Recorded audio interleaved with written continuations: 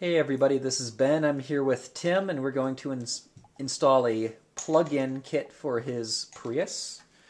So here's Tim. Tim, what year is your Prius? Prius is a 2004.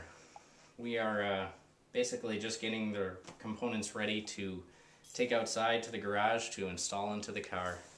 Right here we have our batteries. That's 4 kilowatt hours of mott cell, 40 amp hour cells, hooked up to 2 cell balancers. The cells are in the buddy cell configuration right now. Over in the box we have the charger, which I have the top off because I was adjusting the pack cutoff voltage, so when it hits the set voltage it turns the charger off. And next to it we have the 3000 watt DC to DC converter.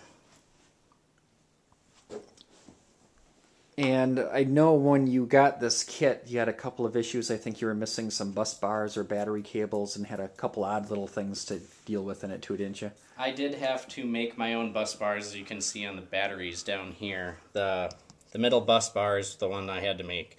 I just grabbed some half-inch copper pipe from the local home improvement store, hammered it flat, and drilled some holes in it. So now, what's the next step? We're going to take all this stuff here out to the car and start the installation? Yep, the cells have been balancing for probably about a day now, so we just have to lug it all out to the garage and start there. Okay, let's go do that then.